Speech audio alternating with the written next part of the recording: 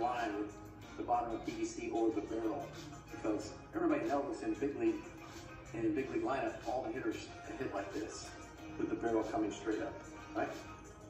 Like this. So you keep the hula hoop in line. You can see it in my pretty new hula hoop. That's up the middle. That's pulling. That's right through. But with the head, you gotta have the bottom head. My bad. Watch it. This, like this, and like this. Jeff Frye had a great career in the big leagues, and if you didn't know and you kind of landed on one of those fake hitting tutorials, you might think it to be legit because it looks like a lot of the stuff that's out there in the social media stratosphere. There are a lot of self-proclaimed hitting gurus that espouse that kind of stuff that Jeff... And let me just add to this, because he does it so straight that the very first one I saw, I had to text him and say, hey, were you serious with that? And then he said, no, I'm having a little bit of fun. So his dry, pan-faced action that he just did right there, because first of all, I'd pull a neck muscle if I was actually trying that. So I wonder if he actually stretches before he goes and does his hitting guru stuff. Let's ask him. Jeff Frye joins us, played in the big leagues for the better part of a decade, and was a teammate of Bill Ripken's in Arlington in the mid-90s. Hey, Jeff, good morning. Hey, good morning, guys. How are you guys doing? We're good. We're good. And, you know, Rip kind of turned me on to what you're doing there on social media at SHEGONE Hitting. And let me tell you, it brings a smile to my face just watching you kind of goof on some of this stuff. Tell me about how this started, and are you getting pushback? Are you getting response? Fill us in. Yeah, it was, I'm on a group text with a couple scout buddies of mine, and Billy knows one of them, Dougie Witt, and so we talk a lot about some of the things we're seeing on social media that's being taught to kids, and we laugh about it and joke about it. So I made a video one day in the backyard. It was about 12 seconds, and had my son video me, and I put it on social media, and like within an hour it had 4,000 views, and I couldn't believe it because I really hadn't done much on social media before that.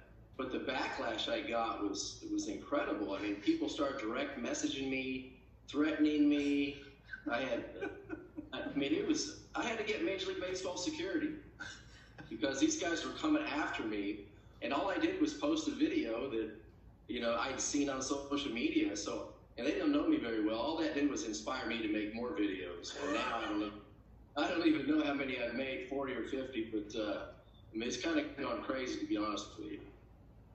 You know what's funny too, when you did the first one, like I said, I reached out to you and said, hey dude, you got to play here, but I know that that's not what you think, and you enlightened me. But I got to go into some of the danger factor you go with, because you came up with the machete drill, and I don't know if I necessarily want to pass that along to too many youngsters right there, but the banana cut and the machete, that was classic right there. How did you come up with that one?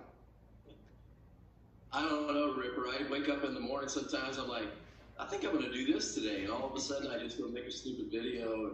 I did one similar to that with the eggplant, because that one got such such a great reaction. But one of the ones I never posted was one where I almost lost my life. I was hanging myself upside down, and my son was about to leave. And I said, you might want to hang out for a little while, because I'm not sure I'm going to be able to do this.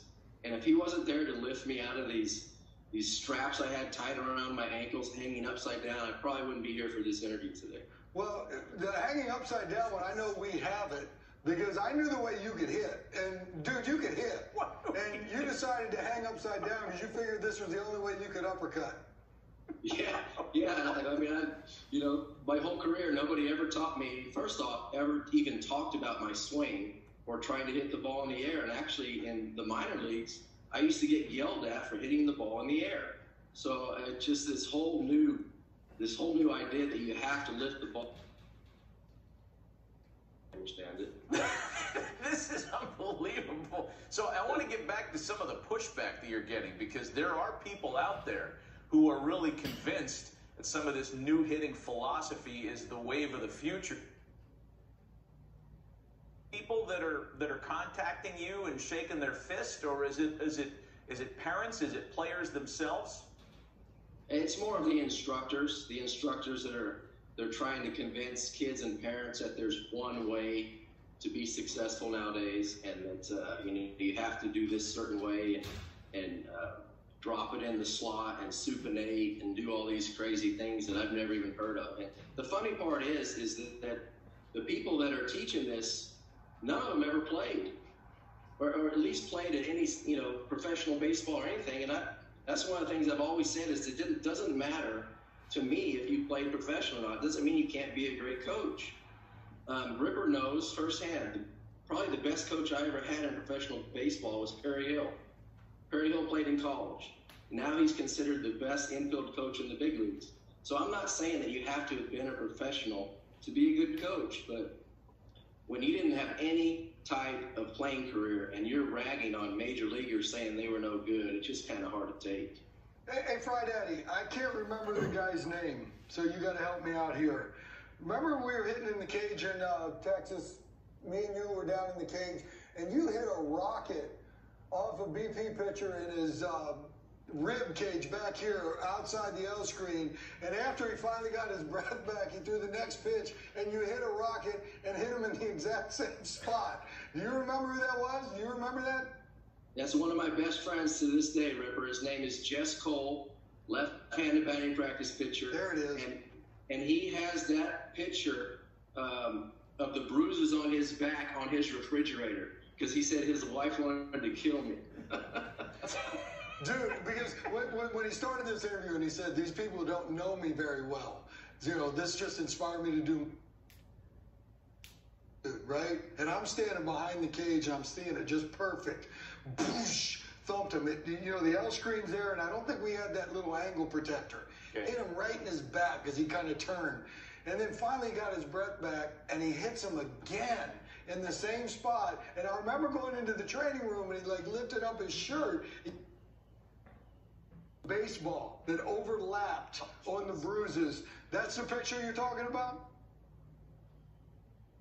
I said, man, stay behind the screen, dude. I told you. And I even had to make a little triangle net. I found some netting and made a little triangle with some bungee cords. So from that point on, when he threw batting practice to me, I always went and rigged up the L screens to make sure I wouldn't hit him. Hey, Jeff, where do people find your videos? Is it just on Twitter, or do you have a website? Where can people find this stuff? Well, you can go check out SHEGONEHitting.com. I'm on Twitter at 03JFrye, on Facebook, Instagram, LinkedIn. That's about it. I mean, all they have to do is hashtag SHEGONE. I think they can find the video. Hey, do me a favor. Since we didn't have any of the audio up on the inversion table in the machete, you got to give me a SHEGONE like you did it outside. Oh, I have to do it like this. SHEGONE! Jeff Frye joining us on the Friday program. Jeff, thanks for the visit, man.